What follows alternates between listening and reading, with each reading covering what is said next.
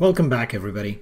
Now that we have actually discussed our basic multicast, we have laid down some of the foundations of multicast, we have talked about the multicast routing table, etc., and so on. Now it is time to actually go into the demos. So the very first thing we intend to demonstrate here are IGMP version 1, version 2, and version 3. But even before I do that, I actually need to lay down some of the groundwork for those demos. And in essence, we're actually going to start with the topology that would be used for those demos. Now, this topology that is in front of you, this would be used for the vast majority of the demos. I would say about 90%. There may be one or two things here or there. Inter-AS multicast comes to mind, which this topology itself is inadequate for. But for most other things, we will be using this topology. It's a topology that consists of 7 routing devices, and these on a given day could be iOS routers, could be Junos routers. So we intend to actually do the demos both on iOS as well as Junos as much as possible. The first demos will always be with iOS, and then we would do a follow-up video with the Junos demos.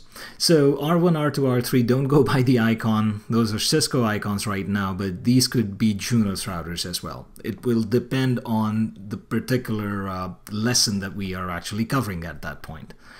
Now, in this topology, the very first thing that I'd like to demonstrate here is the major network that we are using. So the major network being used in this topology is 172.26. So any of the IP addresses that you see on any of the links, any of the loopbacks, etc., they should always have 2 octets in them. And then you would just put them behind 172.26 to come up with a complete IP. For example, this particular interface here is 172.26.12.0/24 being the IP addressing of that link. And then .1 goes to R1 and .2 goes to R2. We've tried to keep it simple like that. When it comes to the interfaces, these are all single-legged routers. Whether it comes to whether it is Junos or whether it's iOS, it doesn't make a difference. What we are using here are sub-interfaces with .1q encapsulation. You should be pretty familiar with that, but that's what we are using here.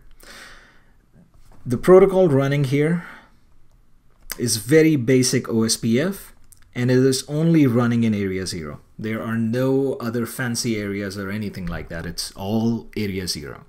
There is loopback to loopback connectivity for every router, and also source to destination or source to receiver connectivity at unicast. There is no multicast in this network right now, other than whatever little OSPF uses for its control. The next thing to notice here are the sources and the receivers. There is a single source in this network that sits up here. And for all intents and purposes, for both iOS and Junos lectures, this is actually just going to be an iOS device. Now, we picked iOS because it's a little bit easier to show all of the debugs and augment those with packet captures. But really, this is an iOS device without any IP routing configured on it. So the very first command that we issued on it is no IP routing. There is no IP routing protocol. It just has a simple default gateway, and that happens to be R1. And that is all it does. It is going to send some multicast packets, and maybe later on it'll be a source and a receiver when it comes to bidirectional multicast, but that is way, way, way beyond. For right now, it's just a simple source that is capable of sending both unicast and multicast packets. Now pay attention to the lower right-hand corner.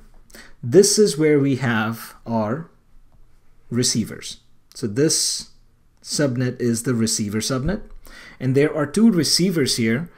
We call them Rec 100 and Rec 200 for obvious reasons. It's all in 172.26.56 subnet. And they are once again iOS devices.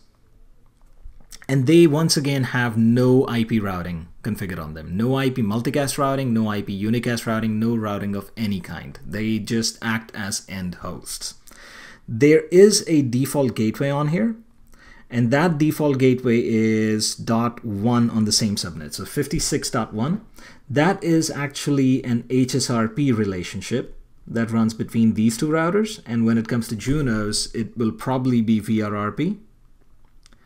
But if it is not VRRP, we are probably just going to use either 5 or 6 as default gateways. This part is not really important because it has nothing to do with the routing of the multicast packets. All it does is route unicast packets.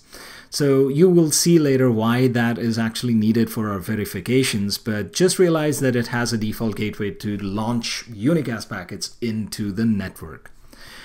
Apart from that, there is really not much else going on here. What we'd like to show you right now is just a simple demo that shows that there is end-to-end connectivity in this network. So we will go to the source itself,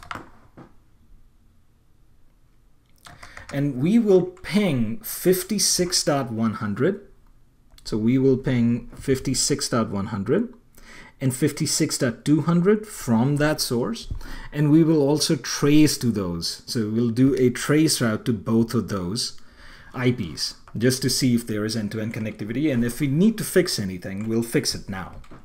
So we'll say ping 172.26.56.100, and there we go. We can actually ping that device, also 200. We can also ping that device. The next thing is to actually see the path that the unicast packets follow here. So we'll say trace 172.26.56.100, and that trace comes back. And we'll also do the same trace for 200. It should be identical. Now, one thing I forgot to mention here, this R7 router is actually not going to be in the topology for a majority of the demos. It's not going to be included in the topology for a majority of the demos. So that's why the path that you actually see here on the trace route, let's take a closer look at it. So 172.26.1.1, that's this link here. So this is the very first hop. Then it is 172.26.12.2.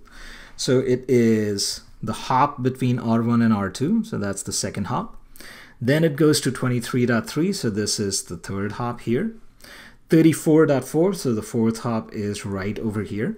The fifth hop is 46.6, so that's really just an equal cost multipathing load balancing thing, so it's really going to depend on the hash, but it's 5 right here. And then finally it goes right onto the subnet, which is the sixth hop. Let's see if it is any different for either one of these, and it doesn't look like it is. So both of the devices are reachable via the same path for right now. And that actually is probably not going to change, so it really just depends on the Ceph. But here are all of the hops right there. And other than that, we will see you one more time in the IGMP demos. Thank you very much, and I hope you've enjoyed this video.